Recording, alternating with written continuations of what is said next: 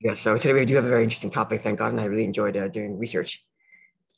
I started beginning research yesterday, and at some point I realized, okay, I have to pare down and just stick to what I'm teaching, because otherwise I'm gonna be stuck on the subject for three weeks just researching, because it's just so beautiful and so much going on, and so much interesting history and stuff. So, what are we looking to do to narrow down what we're trying to do? We're going to first of all learn what is Techailes. What is it? The blue string that many have in their tzitzis. What is that? Halachically speaking, what is it? And just actually, what is it? Right. It's a dye, but what is it? And then that's number one. Number two is when and why did it stop? At some point, most Jews weren't using it anymore. Number three, when and why did it reemerge? Because we do see some Jews wearing it nowadays, right? So it reemerged at some point. Why and when and how?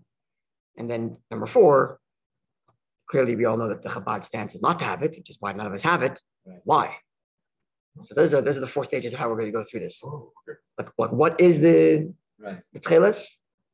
When and why did it stop? When and why did it continue? And where does Chabad stand on this whole subject? This is where we're going to go to. So you're saying that it did exist lechatchila. Of course it does. Okay. Torah says, right? So let's start from the beginning. Yes, let's start from the beginning. The beginning is, of course, scripture, which we say every day in our Shema. The third paragraph of Shema is the paragraph describing tzitzis, and there it says, and the second verse I think the most important. So it's Bamidbar chapter 15, and the Parsha Shlach a couple of weeks ago, Torah reading, right? Where there it says, "Vayomer Hashem al Moshe Lemar." God tells Moses, saying, read it in English. Actually, I'll read the next pasuk in Hebrew because this is important. Daber b'nei Yisrael, speak to the Jewish people. You see verse there, 38. V'amarti lehem, and tell them. V'asu lehem tzitzis, make for themselves tzitzis al kanfei v'gdeim, on the corner of their garments. The doroisam, throughout their generations. So that's commandment. That's element number one. The Torah says, "Ha Yossi." Yeah, that's one of each to Yossi. Right. So the first element the Torah says, put tzitzis on the corner of your clothing. Then it says, "V'nosnu al tzitzis hakanaf," and you should put on to the tzitzis which is at the corner. Let's read this again because you have to get this clear. Pasuk says, "V'asu lehem tzitzis al kanfei v'gdeim." Make tzitzis, which translates as fringes, on the corners of the garments. Item A, Torah says. Then Torah says, "V'nosnu al tzitzis hakanaf," and you shall place onto that fringed corner psil techailes, a fringe of Techailes. So Torah says two things. Number one, put fringes on your corners, and B, on those fringes and corners, you should put Techailes. Clear? Sorry? Why does it specify wool? Where does it specify wool? Oh, because the Techailes is wool. Okay, that's a good question. What Techailes means? Does it mean a color or also a material? Now, the word Techailes comes up in the Mishkan also as one of the Techailes Vargoman. Shani is part of the materials / colors in the Mishkan is also the word Techailes there. But this is the pasuk that we're looking at here, which is the pasuk says two things. Number one, you should put tzitzis, which tzitzis means fringes, on the corners of your garments. A, B, on the fringed corner, you should put a strand of Techailes, which they translate here as a sky blue wool thread. So Torah says two things. Clear? Tzitzis and Techailes, two different things. Okay, the verse goes on to say that these are a reminder for all the mitzvahs, and you should remember my mitzvahs and keep them, be holy, and remember that I took you out of the land of Egypt. Right? These are the verses that conclude. We read this every day. And the indicating word of the color is Techailet. That's right. Either color or material. We're not going to actually get into that, but it could be one of the two. It's either color or we'll see a little bit from Rambam actually, but it either means a color or a garment or a material or both, like a blue wool. Okay. Could be blue wool. Like for example, I think telashon is also like that. It's a material. It's also a color. No, it's a material that's in a certain color. Oh, really? It's given a certain name, yeah. So it's material plus color that makes that name. Crimson? Is that it? Yeah, that's telashon, but it's wool specifically. Right. Okay. So that, sorry? Yeah. It's like a burgundy. It's like a burgundy. That's telashoni. That's not Techailes. Techailes is a sky blue wool. We'll leave the material out for now. Right. Looking at the color specifically. But we're saying that usually Techailes is blue. It is. It's definitely blue. Right. The question is, does Techailes also mean wool? But let's just assume that's correct. fabric and a color. Again, we separate in English between colors and fabrics, but you could have a name for something that's both a color and a fabric. Yeah. So that's what Techailes is. It's a wool dyed in such color. That makes Techailes. So if you took they probably only have it. No, well, they would have had flax, they would have had silk, they would have had linen, cotton. Maybe cotton not so much because in that region, but certainly linen and certainly linen and silk. Linen is from flax, right? Yeah, right. Yeah, Okay, so just to make it clear, so the word Techailes both means material that is dyed in a certain color. So it's wool. Okay, so now let's see. So there's two parts to the mitzvah then, as we just read from the pasuk. Fringes, tzitzis in the corner, and then at that fringed corner, put this thing called Techailes. Yeah, two parts to the mitzvah. We don't have Techailes. Right. What gives? This is where we're going. Okay, so the next text on the second page there is the Gemara in Menachos, the tractate which opens up with the words HaTechailes. The second page on the English text. We're not going to go to this text for a while. We're looking at this text. So we're looking at page 2 on the one that has the logo on the top there. We're going to be on that page for a little while until we get to the Rashab, which is the other text. Yes. So the Gemara Menachos, Menachos, page 38a, reads the Mishnah. I'm going to read it in English. The absence of the sky blue TECHAILET strings do not prevent fulfillment of the mitzvah of ritual fringes with the white strings. And the absence of white strings does not prevent the fulfillment of the mitzvah with the sky blue strings. So this is very important because you have sometimes a mitzvah that has a number of units. And in order to fulfill the mitzvah, you have to do all of these things. Otherwise, the mitzvah is not fulfilled. Like sphere. Sorry? Like sphere. So when it came to sphere, that was the discussion. Is each night independent mitzvah? Right. Or is, unless you do all 49, you haven't done anything. Right? You haven't counted because the mitzvah is to count a unit of 49. At least in that one opinion, we discussed that. That's right. So the same thing here. You might have imagined that when the Torah says to have corners and then in those corners put blue fringes, that it's one singular mitzvah with two details. And unless you have both, you haven't fulfilled the Mishnah, the mitzvah. Right? Therefore comes the Mishnah and says, no. One doesn't prevent the other. You can wear just like your hand to fill and your head to fill. They're two different mitzvahs. Now the uniqueness here is that it's not two different mitzvahs, it's one mitzvah. Well, one mitzvah that has two parts, but they're independent of each other. You can do one without the other. So if all you had was the blue string, wear that and you fulfill that. If all you have is the white string, do that. Right? Okay. If one has, it goes on to say, if one has only one, he wears it without the other. Absence of the phylacteries of the arm does not prevent fulfillment of the mitzvah of the phylacteries of the head. And absence of the phylacteries meaning tefillin, of the head does not prevent the fulfillment of the mitzvah of the phylacteries of the arm.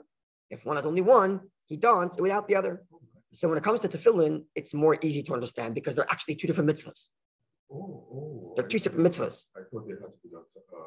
They should be done together, and it's not so simple that you can do one without the other. Certainly the head tefillin, you can do it without the arm tefillin, but it's not our discussion today.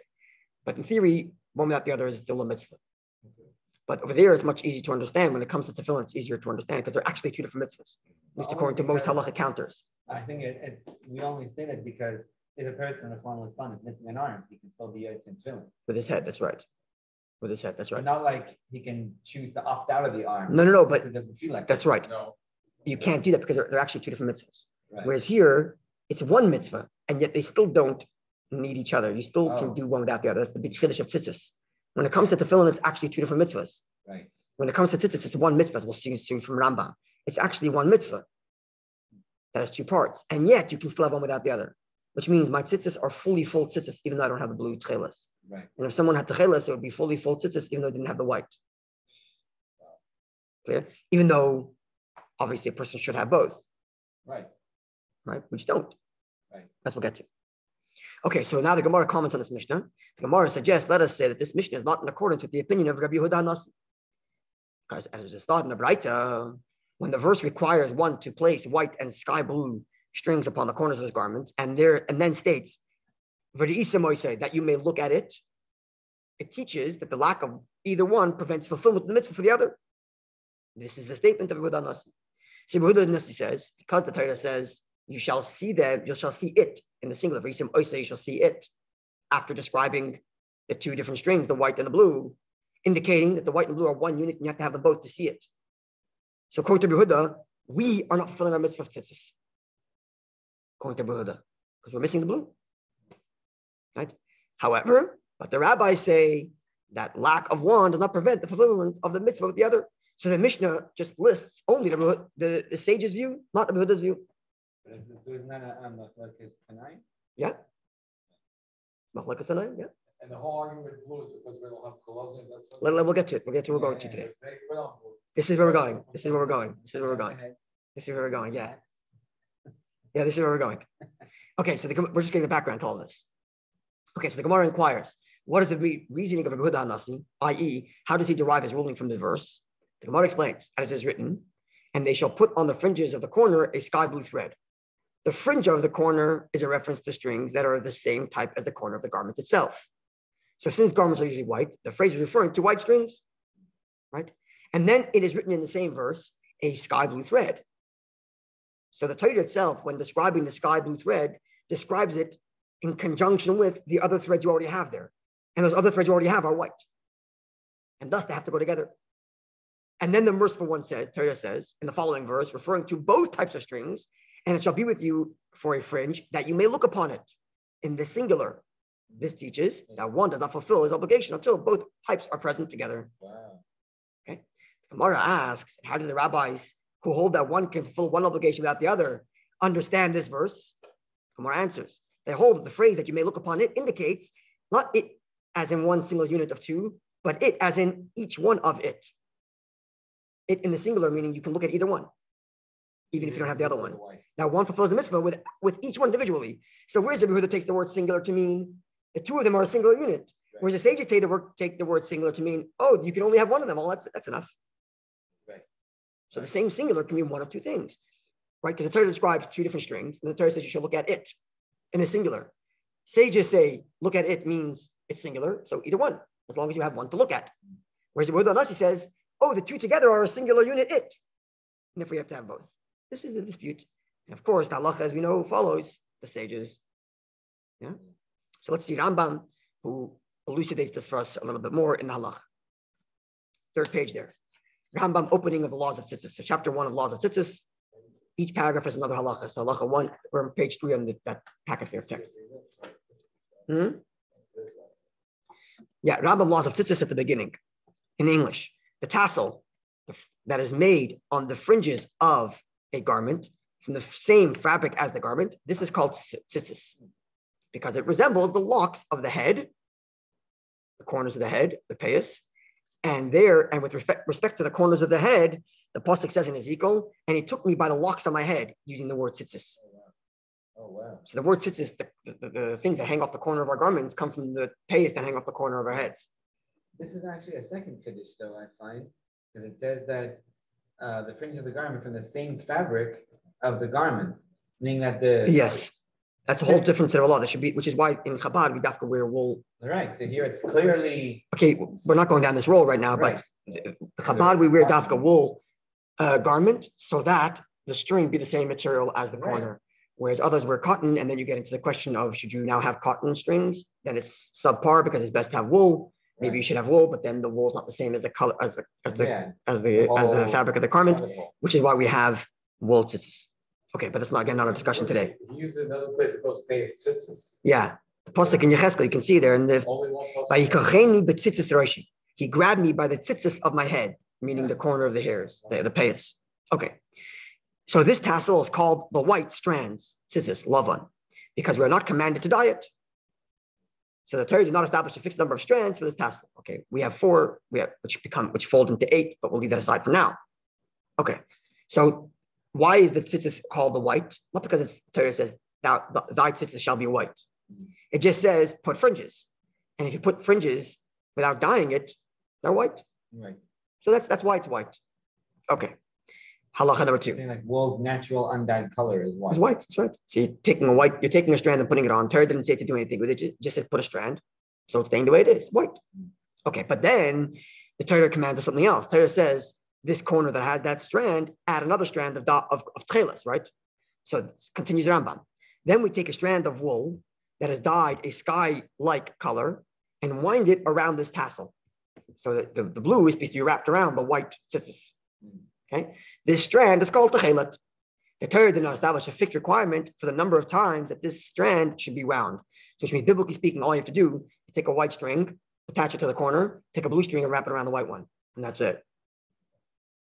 We do much more than that. We have 4 folded into 2, becoming 8, one of them being blue, and then you use the blue to wrap around and wrapping it around a bunch of times. But that's all minhag and that's all rabbinic, but it's not biblical. But again, that's not our discussion now. And there's the whole Arizal. But the number of ties and the separations, it's all laid out in the Shulchan Aruch, not the Shulchan Aruch. Okay, so thus continues in Halacha 3 Rambam. This mitzvah contains 2 commandments: to make a tassel the fringe of garment. That's number 1. Make a tassel. That's the tzitzis, the white one. And number 2, and to wind a strand of TECHAILET around the tassel. Both these dimensions are indicated by Numbers 15:38, which states, "And you shall make tassels," number 1, "and you shall place on tassels of the corner a strand of TECHAILET," number 2, as we saw from the pasuk earlier. Now, continues Rambam, the absence of TECHAILET does not prevent the mitzvah from being fulfilled with the white strands, nor does the absence of the white strands prevent the mitzvah from being fulfilled with TECHAILET. Just like the Chachamim, like the sages. What is implied? A person who does not have TECHAILET should make tzitzis from white strands alone. Similarly, if tzitzis were made from both white strands and TECHAILET, and afterwards the white strands snapped and were reduced until they did not extend beyond the corner of the garment, and thus only the TECHAILET remained, it is still acceptable. Now, here's the key that I want to read, this last key. So far, everything we said, we have till now, we know already from what we learned until now. But here's what I wanted to show you. Right, Rambam. Now, although the absence of one does not prevent the mitzvah being fulfilled with the other, they are not considered as 2 mitzvahs, unlike tefillin, which are 2 different mitzvahs in the 613. Instead, they are a single mitzvah, only one of the 613. Whether the tzitzis a person wears on his garment are white, TECHAILET, or a combination of 2 colors, he fulfills a singular mitzvah. So it's almost as if Torah says the optimal way to do the mitzvah is white and blue. But if you do one or the other, you still fulfill the entirety of the same mitzvah. So what's the difference? They also see it. What's the difference? Rabbis You're also see fulfilling it. it. That's right. No, Same yeah, 100%. But I'm just saying that Rambam articulates this, that it's one mitzvah.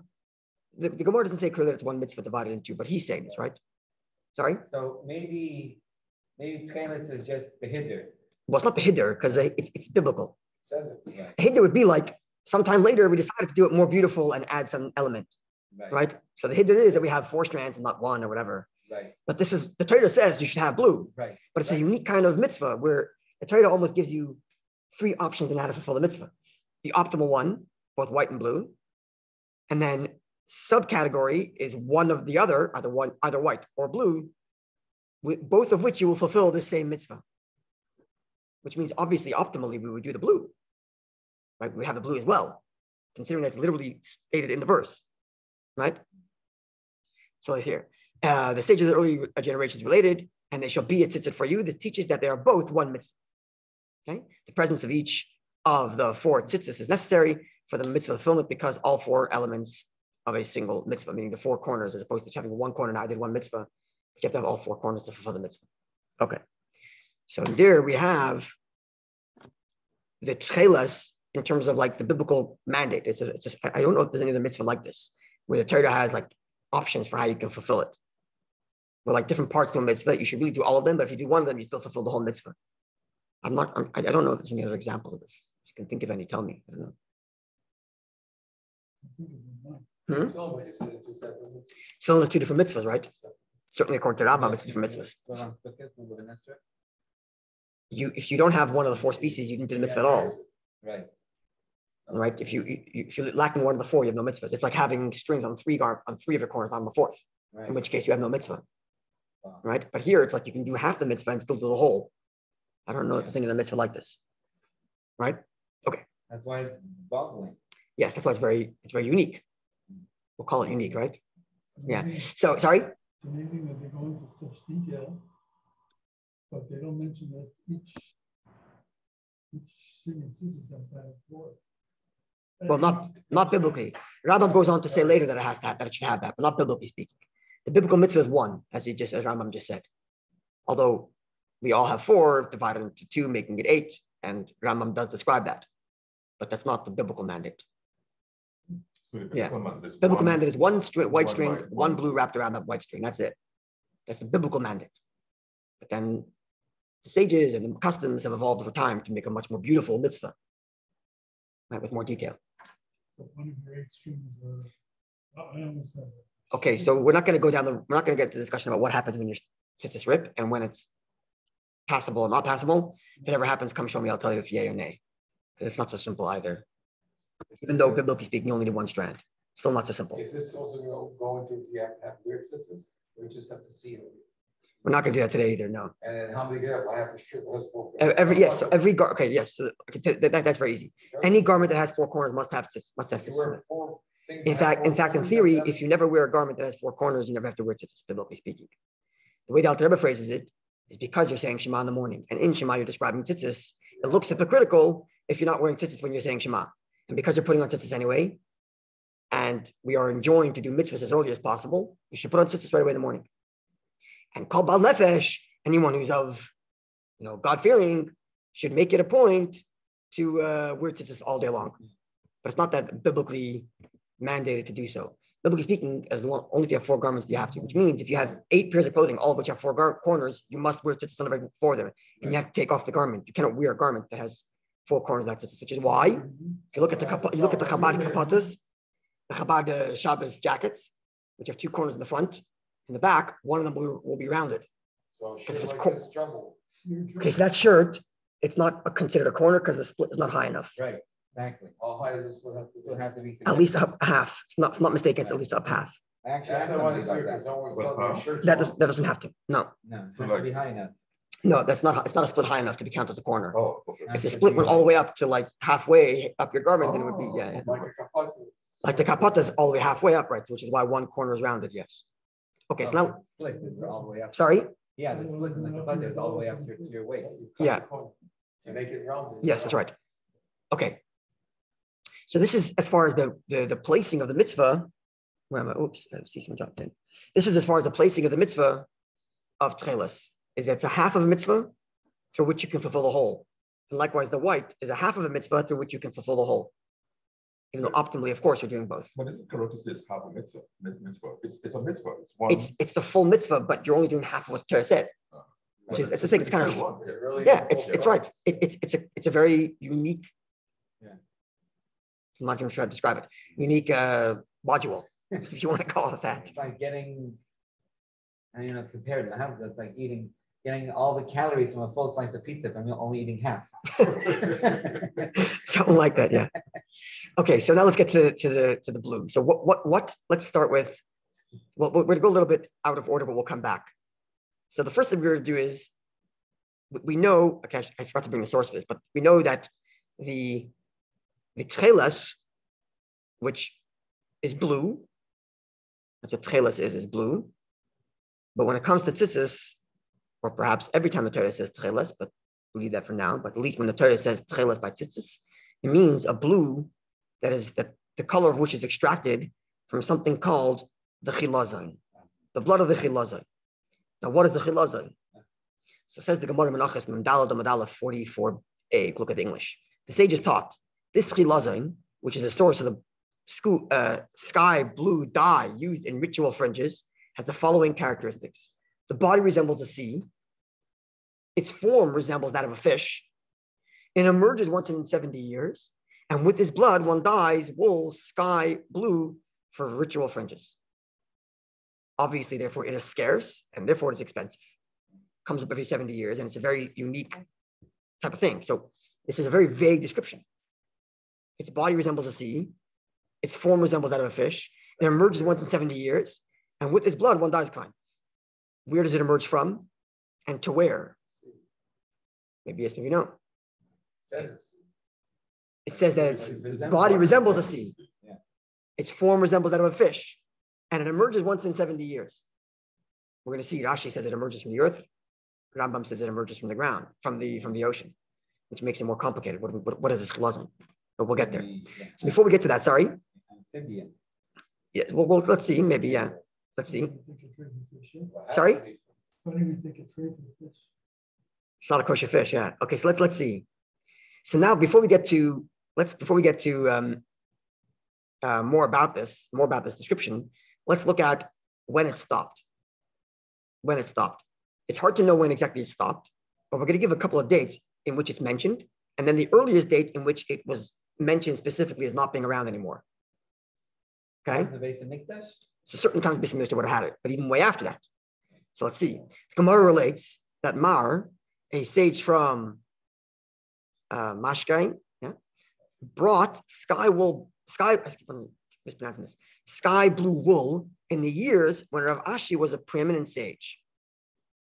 Okay, they tested it in the manner described by Rav Yitzchak, son of Rabbi Yehuda, and its color faded. They then tested it in the manner described by Rav Ada, and the color changed for the better. So just to explain what he's talking about, when you extract that blood, you don't just use that right away to dye. You have to treat it first, and you have to treat it in such a way that when you dye the wool, it will never fade. It's one of the characteristics that's necessary. So there are two different ways of how you treat it. So they got a hold of the chilazim, right? This is what the Gemara is telling us, that Mar, in the years of not Rav Ashi, sorry, it's Rav Achai, not Rav Ashi. In the years of Rav Achai, there was a certain sage who got a hold of the chilazim, and they tried the different methods of treating it. One worked and one didn't work, right? Okay, so now we know that in the years of Rav Achai, they did have access to the chilazim. We know that at least. Okay, so when did Rav Achai live? When did he live? Okay, not Tanaim. It's because it's not a Mishnah, it's a Gemara. And you see it's Aramaic, it's not Hebrew. Right. So it's certainly the Jewish people in Babylonia, not in Israel. And it's after the destruction of the temple, way after. It's in Talmudic, it's in post-Mishnaic era. But when exactly does Rav Achai live? Right? All we have is there's three people here. There's Rav Achai. Yeah, no, just Mar. There's this Amar, which means master or sir, in the time of Rav Achai. So when did he live and what did he do? Okay, so let's see. Well, he's a Amorai. Okay, let's see. Yes, let's see. So the next text comes from Tosfos in Zvachim, page 102a, and the Tosfos says like this. I didn't look up the Gemara itself, but just look at the Tosfos. The picture on top of page, what is it? 5. Page 5? The picture there? Yeah, the text there. The first time was in the base of Asia, that's what they used to make the... Well, okay, so there's a discussion if the Techailes of the Mishkan is the same Techailes as the... It is the same. There's a question if it's the same Techailes as the TZITZIT. But the same Techailes as the TZITZIT definitely comes from the Chilazim. But the question is, did the Techailes of the Mishkan just mean blue or also come from the Chilazim? There's a discussion about that, but we're putting it aside for now. Okay, so Rav Achai says Tosfos. B'chol Mokayim. No, you should be on top page 5 before. No, before the English. You'll see why I'm putting Rav Ashi in a second. In the Hebrew there. Rav Achai, so it says Tosfos. Tosfos comments. So remember, Tosfos lives way after the time of the Gemara is over. Tosfos is post Rashi, so it's in the late 1100s. Wow. It's Tosfos. So you're talking about a couple of centuries after the Gemara is done. Even after, Rambam's time. Maybe even a little later. Tosfos. So it's a couple centuries after the Gemara is over. So now he's commenting on Rav Achai, who was a sage that isn't so known in terms of where he lived and what he did. So Tosfos comments on who he is. And it says like this: B'chol Makayim, all over, wherever we look at it, L'shoinoi, Rav Achai's language, Mishuna, is different. He speaks with a different language than the rest of the Talmudic scholars, indicating that it's from a different era. The Ashkan Bereis Ksubis, and he gives a citation, as we see in the beginning of Tractate Ksubis, Pashet Rav Achi, where Rav Achai speaks. Okay. And because of that, because Rav Achai's language is somewhat different than the rest of the Gemara, Rabbi Shmuel would say, Tahu Rav Achai, this is the same Rav Achai, She'asa She'iltos, which compiled a book called the She'iltos. This book, the She'iltos, Shahaya Merabanan Savaroi, came from a generation called the Rabbanon Savaroi. These Rabbanon Savaroi, the boss of Ravina and Ravashi. They were after Ravina and Ravashi. Ravina and Ravashi are the ones who redacted the Gemara. They were the final sayers on the Gemara. Now the post-Talmudic era, they were called Rabbanon Savarai. It's a short era in which scholars lived before they started to formulate the new era of scholarship, which is called the Gaonim, which began the halachic responsa and the new way of learning Torah. So this intermediate generation was called Rabbanon Savarai. Okay, the Hoysef Hara, they added instruction to the Gemara. The Kosvu Acher came Dvarav is Seif Hashas, and they inserted their own conclusions within the end of the discussions in the Gemara. So sometimes the Gemara itself, it's a little bit, I don't want to say the word deceptive, but it's unknown to the simple reader, even myself included. You read a text of the Gemara and it's all the same to you. But someone like Tosfos who understands the language says, oh, this is different. This has got to be from the generation post the Gemara. Who are Okay. What's an example of the Gaonim? Goinim, Saja Goin, Amram Goin, Hai Goin, Shrita Goin. Okay. Yeah. Okay, that has that. Yeah, that title, yes. Yeah.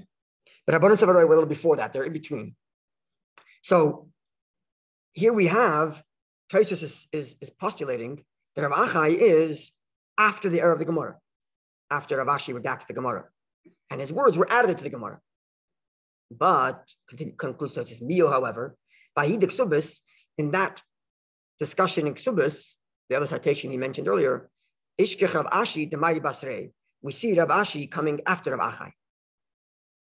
So I'm not sure, says Tosfos, is he post Rav Ashi in the Rabbanon Savarai era, or is he even before Ashi, or Rav Ashi, or maybe the same time as Rav Ashi?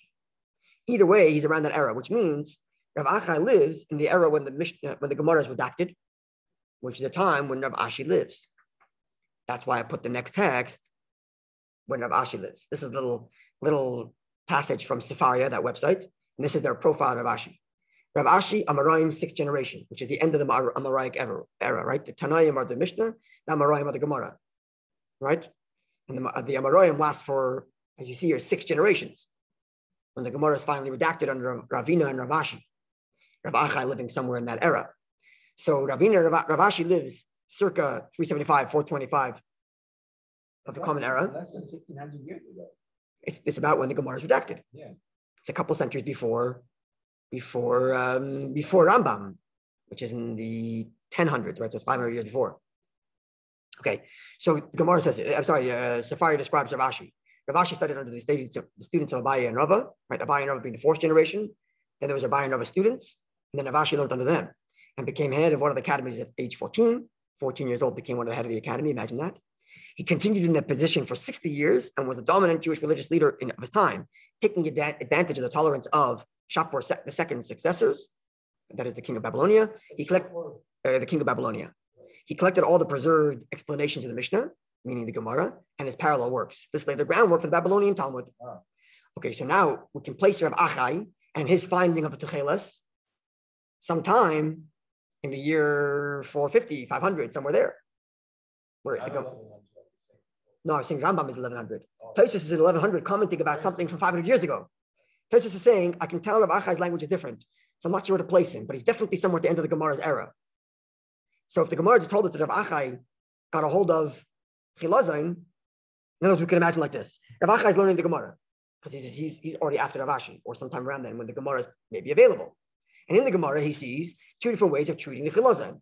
So he decides, let's get a hold of the Chilazim and see if we can do it. So he goes, gets a hold of it, which means there was some sort of trouble. It wasn't readily available. He had to go out there and get it, treated it in the 2 different versions, and saw this one worked and this one didn't. But at least we know that it was still known to the sages what the Chilazim was in this era, even if it wasn't commonplace, as we see Rav Achai had to go get a hold of it, but at least they knew what it was. And they could get it if they wanted to, and they did. Yeah, but it had to come up in 70 years, so it's not a thing. It's totally entire. Okay, we'll get there. We'll get to that also. We're going to touch on that a little bit also.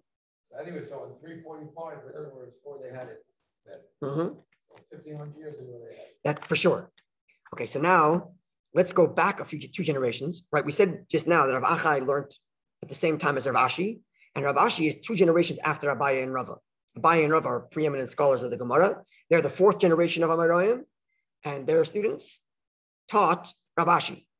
So we're backing up 2 generations, and we're going to see that even 2 generations before Rav Ashi, still in Babylonia, they knew what the Chilazim was, but had a hard time getting it. Right? This is kind of every 7 years. Right, making it very difficult to get. Right. But not just difficult to get because of once in 7 years, also because of its location. It seems like, as we're going to see, it wasn't available in Babylonia. It was only available in Israel. So traveling from there to there with the split in the political split between Babylonia and Israel, and traveling between the 2 places was very difficult. And as we're going to see, even in the times of the Gemara, when they knew what the Chilazim were, they had a hard time getting it. And that's why I'm suggesting that Rav Achai himself had a hard time getting it, which is why the Gemara records such a big piece of news. Rav Achai got it and he tried the different treatments. Right? But backing up 2 generations, we're going to see Rava also had a hard time getting it. And actually wasn't even successful, as we'll see. Do we have any idea of what size? Oh, we'll get to that also. We're going to get to all this. Let's just go step by step. Okay, so this is the Gemara in Sanhedrin, Daf Yud Beis Amud Aleph Sanhedrin 12a. Says the Gemara. The sages of Eretz Yisrael sent the following encoded message to Rava during the time of Roman persecution. So the Jews are in Israel under Roman occupation. There's a small impoverished community of Jewish people still in Eretz Yisrael, but the dominant force of Jewish life and scholarship is in Babylonia, where Rava is, modern day Iraq, Iran, on the Tigris and the Euphrates, right? So during that time, the Rava gets an encoded message from his colleagues in Israel. Okay, this is the encoded message. A pair of Torah scholars came from Rakath, the biblical name for Tiberias, Tveria, which was the seat of the Sanhedrin in Rava's time. So even though the dominant scholarship and life is in Babylonia, the Sanhedrin is still in Jerusalem. That's Halacha, that the Sanhedrin has got to be in Eretz Yisrael. In fact, the Gemara describes at certain times. Sorry? That's right. The Romans didn't let them live in Jerusalem at the time. That's right. They were kicked out. They were sent to the north. So they were in Yavne and Tveria, even higher up north. Right. So, but the Sanhedrin was always in Eretz Yisrael. In fact, there was the Gemara records a certain struggle of power between Babylonia and Israel. Israel claiming we're Eretz Yisrael and Torah is supposed to come from Eretz Yisrael, whereas the Jews in Babylonia claiming we have the dominant force of Jewish life and Jewish scholarship and so on. But that's tough. So this is kind of in that era, in that historical context. So Yeshua talks about it. Sorry? It's a verse from Yeshua. Describing Rakas as Tiberia. Okay, so they get a message from Rakas, from the Sanhedrin, basically. They meant to reach the diaspora community. Okay, so what's the message? That a pair of Torah scholars came from Rakas, came from the Sanhedrin.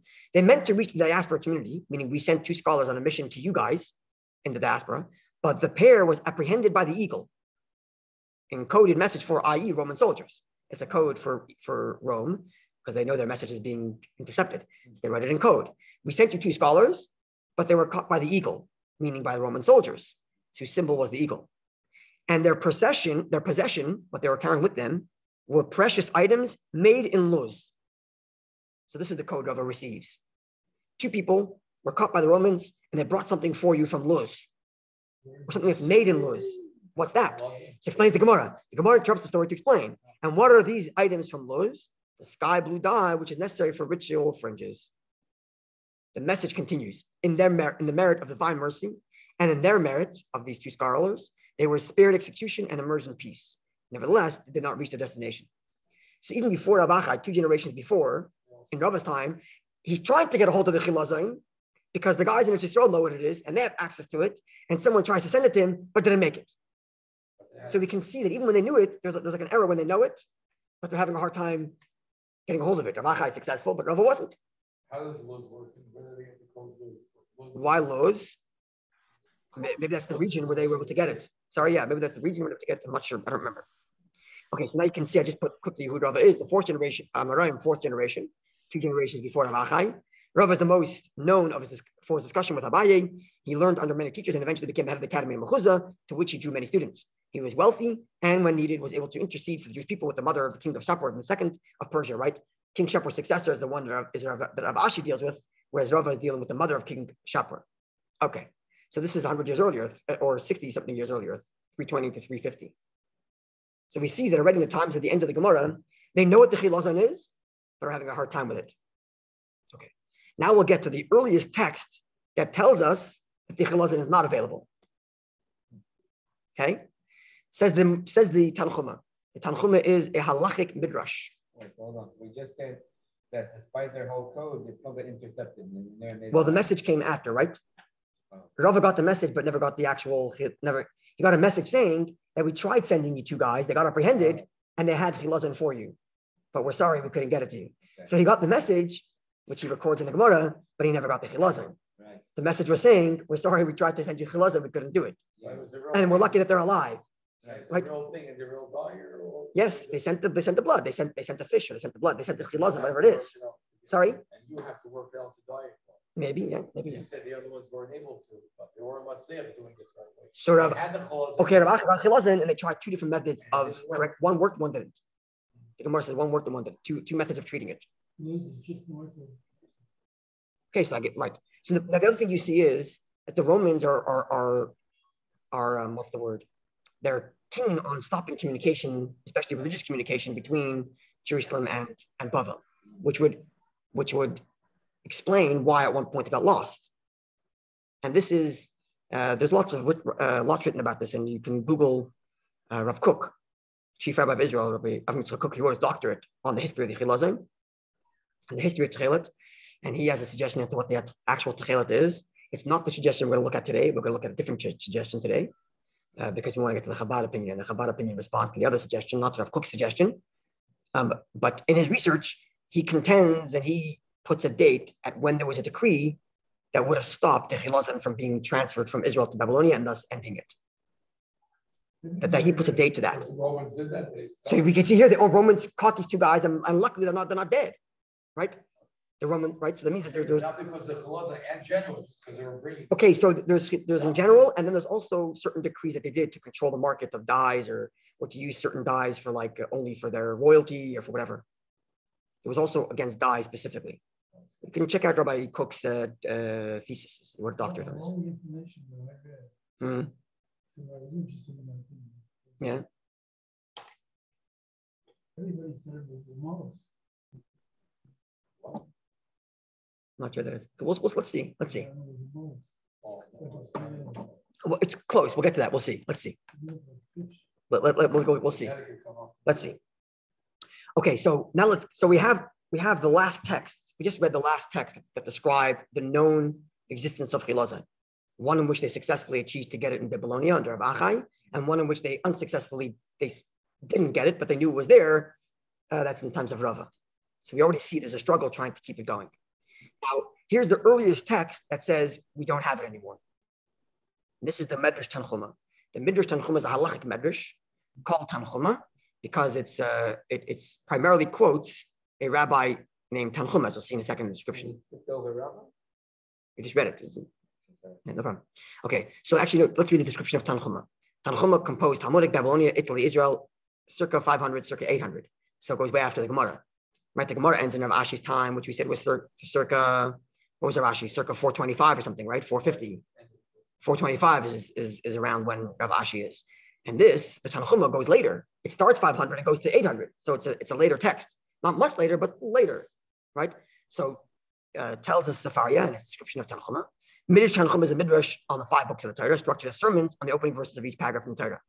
Named the Talmudic sage of Tanchuma, who features prominently in the text, is also referred to as Tanchuma Yilamdenu,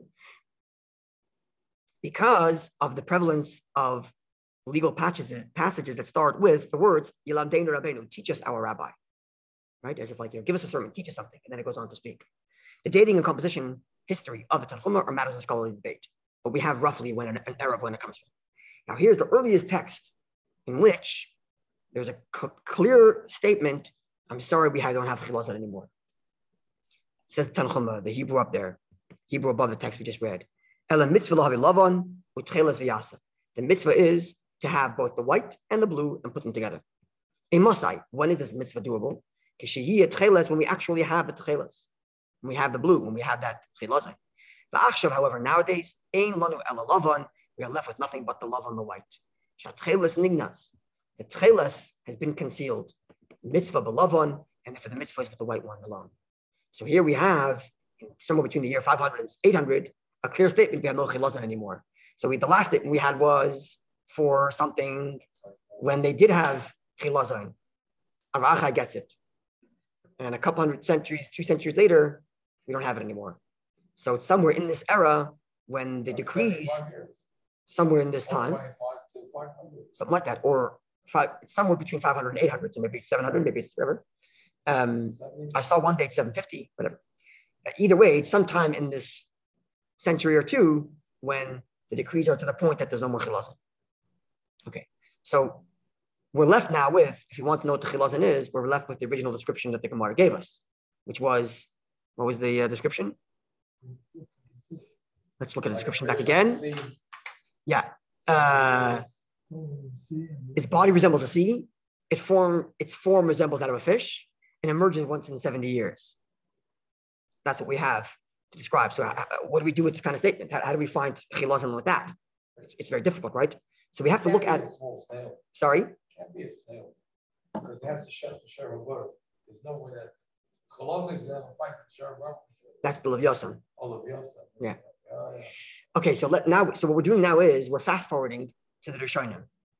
Rishonim are the generation later, the generation of Rashi in the 1100s and Rambam in 1000s and even later Radbaz, and what they try to how they understand that passage in the Gemara and what this chilazon is. So first we're going to look at Rashi's commentary to that Gemara.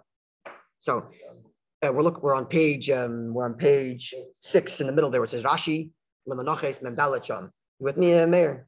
I'm confused with why it says the history of Tanchuma matters of scholarly debate. I mean, it's questioning the validity. No, just of when it came about and who wrote it and who compiled it. Not questioning the validity, God forbid. Okay. Just when exactly was it written, who put it together, when was it first published. Okay, but not the content. No, not the content, God forbid. Okay. Just the dating and composition, that's all. Right, dating and composition. Okay. Right. Some people say no, God forbid. Is like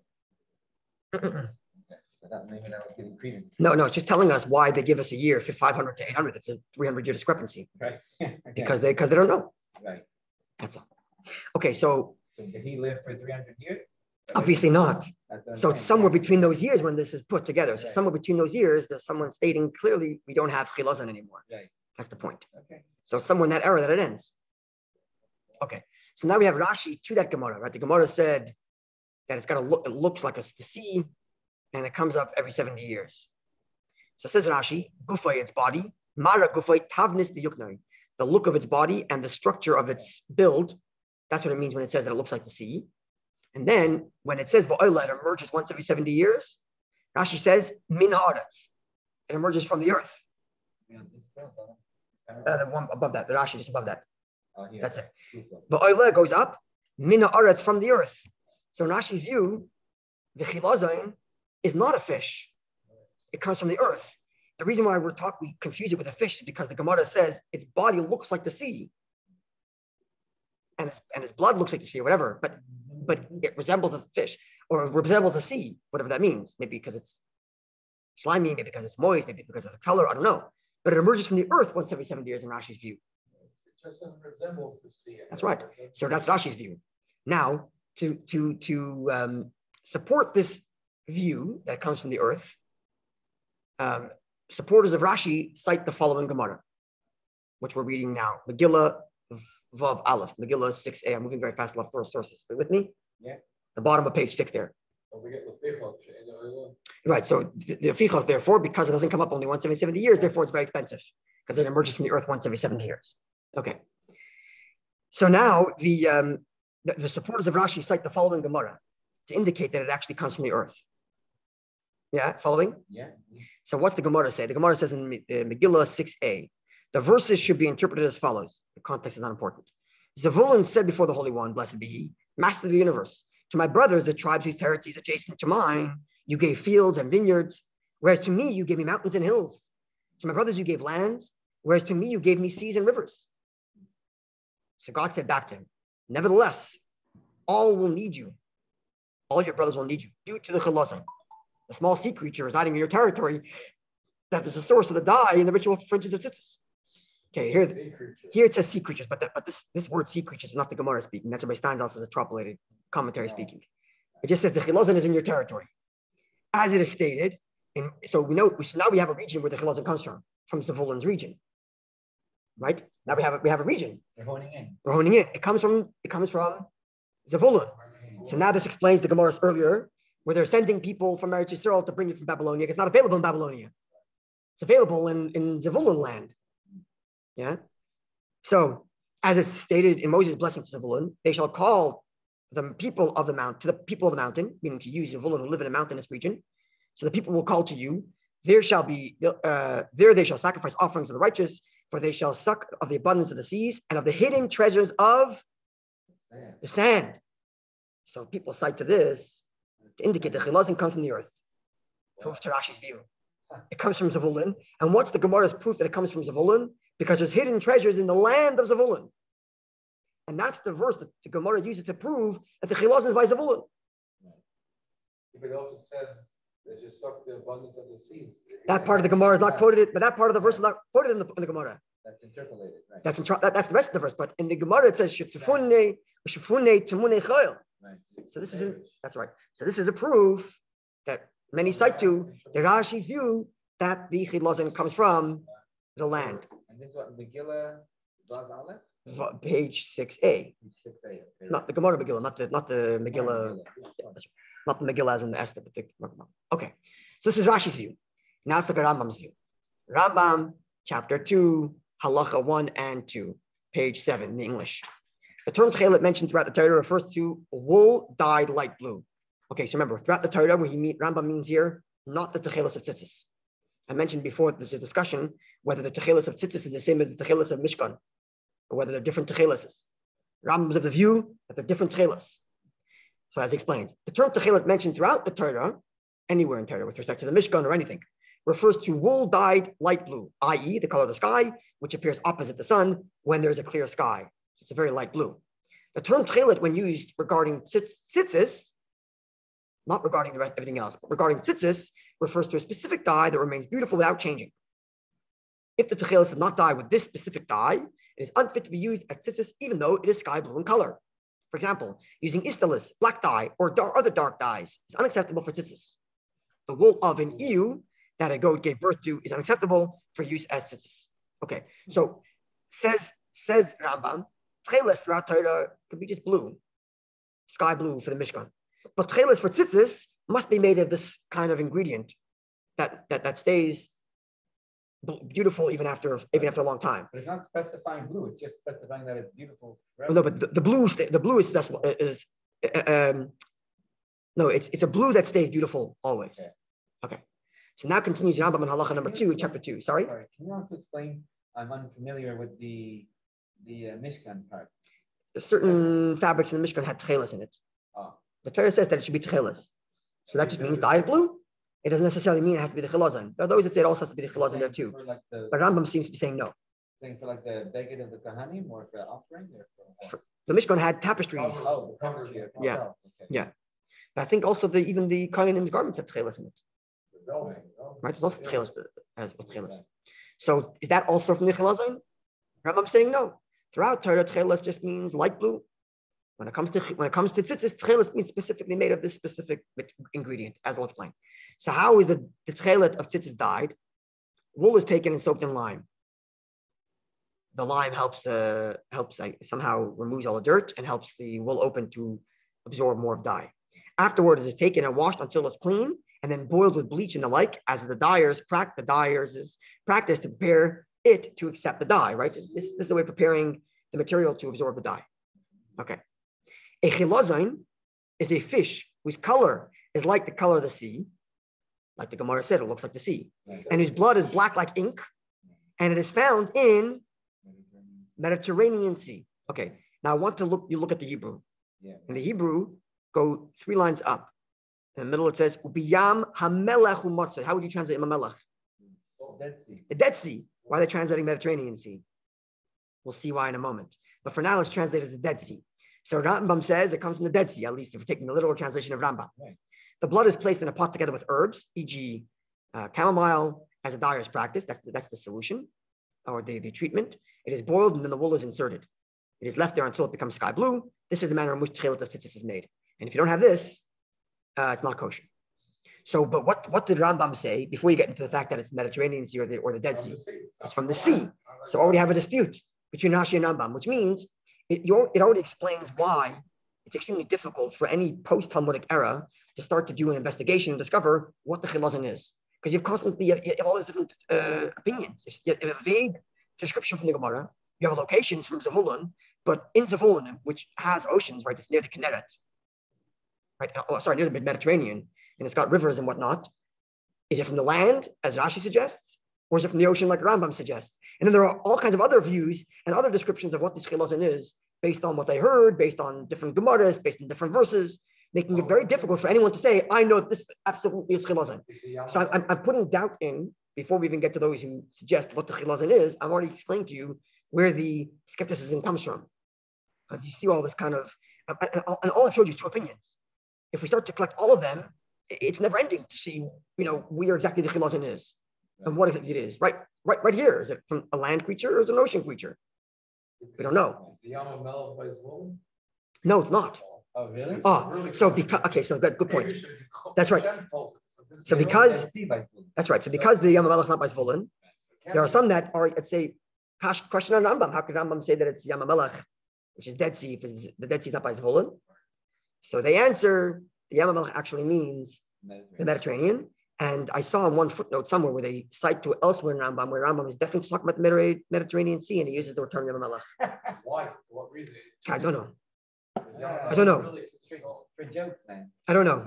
But at the end of the day, that's why this translation says Mediterranean Sea, especially considering that as far as actually they did discover a tiny little fish now. Recently, they discovered a tiny fish in the tiny fish they discovered in the Dead Sea. But other than a tiny little fish, there's nothing living in the Dead Sea. No, nothing. Hence it's called Dead Sea. They recently discovered a tiny, like I think you need like a microscope to see it. But it definitely wouldn't be the Chalaza. It's too small. But either way, that's why they translate as Mediterranean Sea, because the Gemara says it's Zvulun, and Zvulun doesn't have the Yama Melech. Right? It's the sky blue. At least with Rashi, the Rambam says that it's a light sky blue. And then it says, Okay, yeah. so, but it's originally black, and then once you mix it with chamomile and herbs, then it becomes sky blue. Sorry? Yeah, so it has to be mixed with the other things, yes. That was Rav Achai saying, that he tried two different solutions. Right. One worked, one didn't work, right? Because it has to retain its blue for a long time. That's what Rambam wrote, right? Yeah. Rambam took that from the Gemara, which Rav Achai tested when he got the Chilazon. Black, like ink. That's like, so it's got to be, So you go from black to sky blue, it's a huge gradient. yeah. Well, I suppose it could be it itself is black, but once you add these other alloys, Waters it down. it waters it down. And then even when the material soaks it in, it could be when you take it out, even if the ink is black, it comes out blue, right? Right. Anyway. Yeah. Yeah. Okay, so what time is Mincha? I want to be able to finish at least part one before 8:45. Okay, so the next text we have is from the Radva. As you can see here, it's 1573 to 1479. I don't want to read his whole text, but he basically writes. What was the other thing about the on page page 8. I'm on page 8. It's only here. I'll tell you what it says there. If you can look at it later, he says that it's like Rashi, that it comes from the ocean. No. Oh no, sorry, like Rambam, that it comes from the ocean in Zavulun's territory, and it would emerge from the water to the ocean only once. It would emerge every 70 years, and that's how they would just take it. But at a later time, it stopped emerging. Once the Jewish people were scattered throughout the exile, and there was only a few people left behind in Eretz Yisrael under the Nevuzaradin, then the Chilazim stopped popping up, and they would actually have to go down there and hunt it.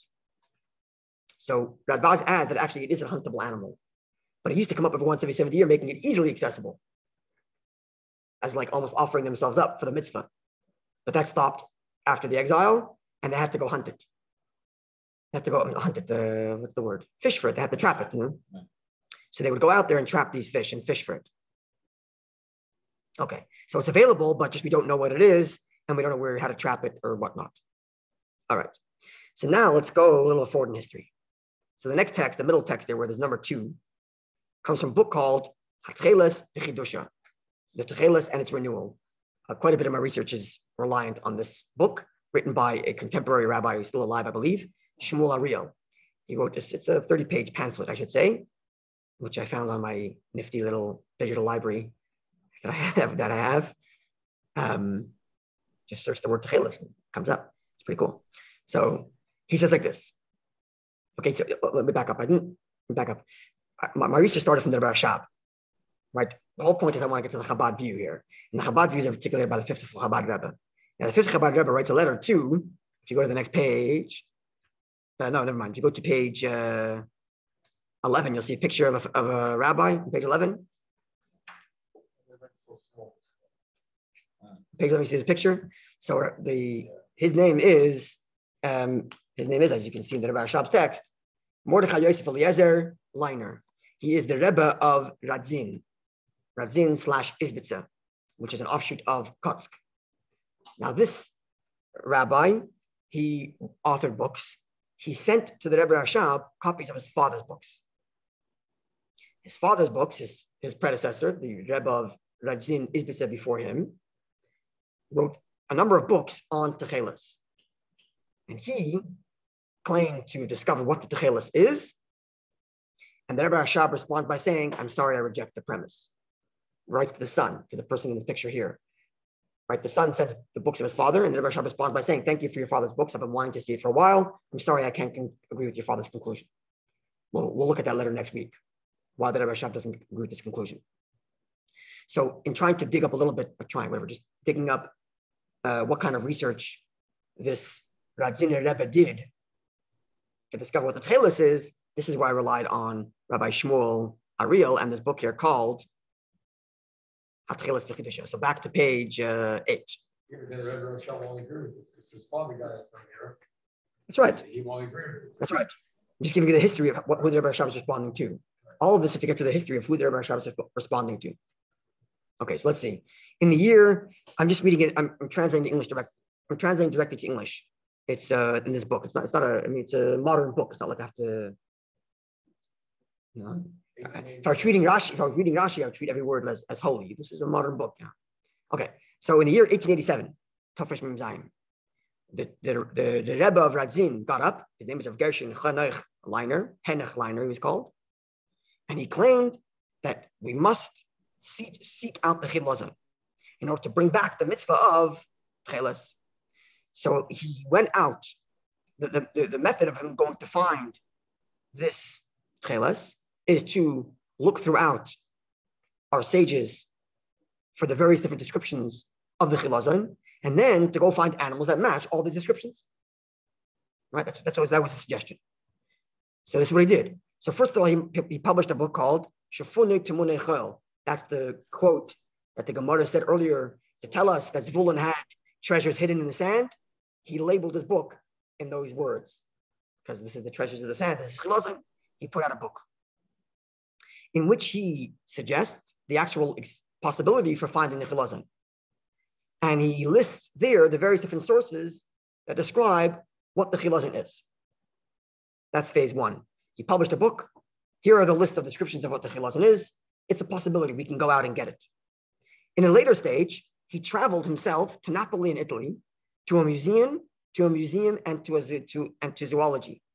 And there, he looked for animals that would match the descriptions he published in his earlier book, right?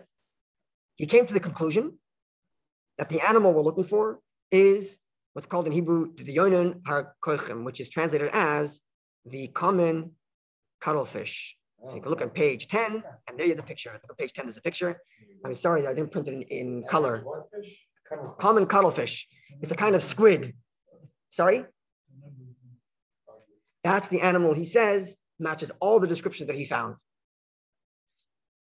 Yeah, as you can see on page 10. Because everybody's quoting a different fish. That's what I'm telling you. I gave you guys the skepticism before the conclusion. Explain to you why it was so controversial at the time. Like, for hundreds of years, Jews say they don't know because you have all kinds of opinions. And you're coming along and saying you do know. This was the reaction of many in the Torah world. But he still claimed that he did the research and went to Italy and searched out and found all the different descriptions of our sages and what the Chilazon is. And he found an animal that matches all the descriptions. That's his view. Okay? Sorry? Just a little bit of info. Yeah. If you go to Chinatown, yeah. Cuttlefish is on every menu. Wait, I want to know what that's. Okay. If you go back a second, page 9, you can see the cover page of that book called Shiftuni Timunei Chol. I put the cover page there, and you can see it's published in the year Tafresh Mem Zayin, 1887. And more so, it's page 9, you see a picture of the cover title of that book, where he postulates that we should go find the Chilazon, because here's the list of all the descriptions. Okay, so continues this book describing the history of Rabbi Henoch Leiner, the Rebbe of Radzin.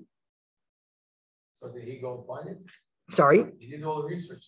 So he found this thing called the common cuttlefish, and he claims that's the right one. And he made famous. Yes. So the writer continues saying, this is not the Chilazon as we know it in our language today, but it's kind of like a small octopus that has like this musky ink.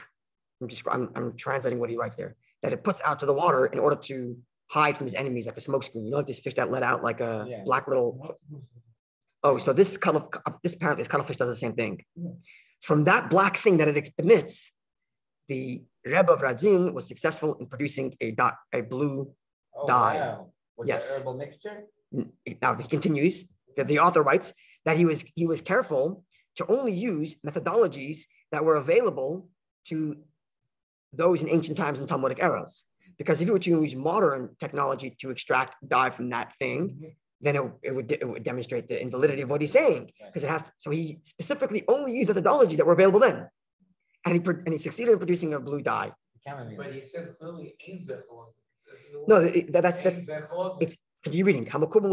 Which we consider today, but this is the author by Shmuel Arieli saying, Ariel saying that the fish that he found is not what we refer to as chilazon, but it's what he claims the chilazon is.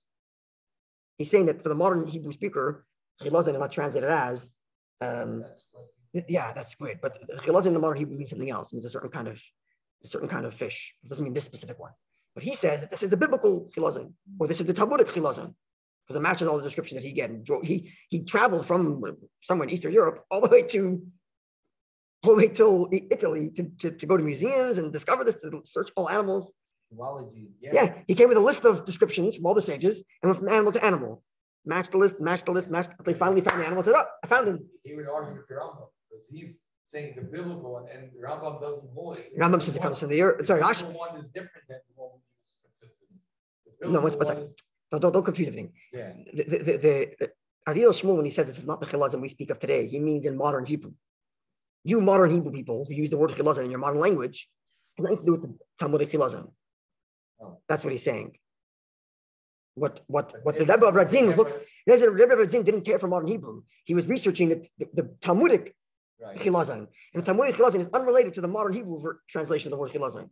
Right. That's what the author is telling you. People don't even know what chilazon is. Exactly. He's telling the reader, this is a book for the masses of reader. He's telling the reader what you in modern Hebrew refer to as chilazon, unrelated to what he's looking for.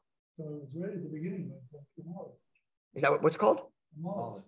What's a mollusk? It's a family. Oh, it's that family. Oh, there you go. So the one who would come to that conclusion is, now you know who it is and where he came from, where he was in the year 1887. Okay. So, but with this began to become, he started to populate this idea of the Techailes again in the late 1800s. And till this very day, his followers, and he writes that during the Holocaust it was lost, but then someone in Israel rediscovered it. And the Hasidim of Radzin, as likewise many in Breslov, use this Techailes from cuttlefish. Not all of them, because there's another variation of Techailes done by the researcher Rabbi Cook. I mentioned before that Rabbi Cook wrote a doctorate on Techailes. He comes to a different conclusion, if not mistaken, some sort of plant. I didn't get to read it all properly. Come on. But that's completely wrong. How could it be a plant? Why not? Where does the Gemara say it's not from the sand or it's from the ocean? So plant comes from sand. Like seaweed. Yeah, something like that. I don't know. I think I'm not sure. I shouldn't comment on Rabbi Cook. I shouldn't comment. No, but you saw from that vase, it doesn't have to come every 70 years. It was just like a miracle that it came to every 70 years, right? You can kind of move around all these things. That's my point, which is why as soon as Rabbi Henoch Leiner of Radzin came out with this claim that he found Techailes, it caused a major uproar to our world. What are you talking about? For centuries, Jews are saying we don't know what it is. Yeah. And you found it, and you don't think other scholars were, had their heart and souls in Torah and wish they can fulfill Techailes, and only you're going to find it now. And don't think that you can know the Chiddush to go to Italy and find some book of zoology. Exactly. So yeah, we're talking about the Rebbe of Radzin here, but still, yes, that was the reaction. That was the reaction. So some felt that it was like a preparation for Mashiach's coming. Anyway, so my point is that Rabbi Cook has a different ingredient, and there are those that use that ingredient. But I think amongst the Hasidim, this would be the more common. This fish? No, the plant. According to again, I don't know. I did reading on Rabbi Radzina's research. I did not do enough reading on Rav Cook's Rav Cook's research to say that I understand it well. And the reason why I'm going with this one, not Rav Cook, is because the Rabbi Shab is responding to this Rebbe who did the research to his son. The Rabbi Shab responds to the son saying, "Thank you for sending me your father's books, and here's why I disagree." So I want to get to what exactly. I want to get to what the Radziner said, and then I can see the Rabbi Shab response. This is the whole exercise here, and God willing, next week we'll get to Rabbi Shab's response. Yeah. So the Rebbe Regin is a contemporary of the Rebbe Rashab. His son is. Son. The Rajiner's son, who is his successor, also the Rajiner Rebbe, the person whose picture you see on page 11. Right. That's the son who sent copies of his father's works to the Rebbe Rashab. Right. And the Rebbe Rashab's response, we'll see next week, by saying, thank you very much, but here's the reason why I disagree with you. And his father was the one who went to the zoology in Italy? Yeah. Okay, right. And we're going to see that Rebbe Rashab says, when I was in Berlin, I also saw that fish. As we're going to see. Could be. The Rebbe Rashab says, I went to the aquarium and I saw the fish. Yeah, but it could be. But you didn't test But it. he says, because you'll see why it is, that he didn't even care to test it. Because for whatever reasons, you'll see he gives next week a month. Could it not have migrated from Mediterranean? He saw it in an aquarium, which means they took it from anywhere. It's an aquarium. He didn't see it in the ocean. Exactly. Rajiner, who went to Italy, didn't go because that was closest to Zavulun. Right. He went because there was a popular aquarium and a popular museum that had all these lists of fish. Exactly. Yeah. Exactly. Not because that was Zavulun. Right. Levi, did anybody test to see if a cicada works? What's a cicada? It's an insect that comes up every 17 years. Comes out of the ground every 17 years. I actually did see. You say the name. I did see it. Yes, I did see it. Yeah. And it didn't work. No, maybe it did work. I believe there's an opinion that says that that's what it is. That's Robert Burke. But yes, I did see that actually. I did see that. I think it's part of not just saying that. I think it's part of Robert Cook's research. But again, I didn't do enough. God willing, by next, I didn't have enough time. Because it does. It comes out of the ground every 17 years. Okay. And 70, 17 could be a mistranslation. Rashi saying it comes up from the earth, not the ocean. Yeah. So okay. So I think, as I mentioned, I didn't have enough time to do all the research on Rav Kook as much as I wanted to. So I was hoping that Rajiner, because this is what the Rabbi Shab responds to. But by next week, God willing, I'll do a little more reading on Rav Kook. And if I remember correctly, when I skimmed through it, I saw that name there. But he said it's an animal or a plant. An insect. So that's not, Rav Kook gave two versions. right. He said One he rejected and one he accepted. I have to again. I only scanned through Rav Kook's writing. I'm gonna have to look at it more properly, God willing, next week. And he gives two options and rejects one, accepts the other. So I'm not. One of them is this plant, insect you're talking about. Okay, so God willing, next week I'll have a little more on Rav Kook's research, and then we'll look at the Rebbe Rashab and the Rebbe in their response to the Rajiner. Okay. Next week we'll do it. We'll look at it next week. Okay. All right, Keaton, have a wonderful evening. Very, very fascinating stuff. I found this very fascinating to read. You can learn this the whole night. Thank you. I'm glad you're enjoying. I'm not sure what Robert said is true.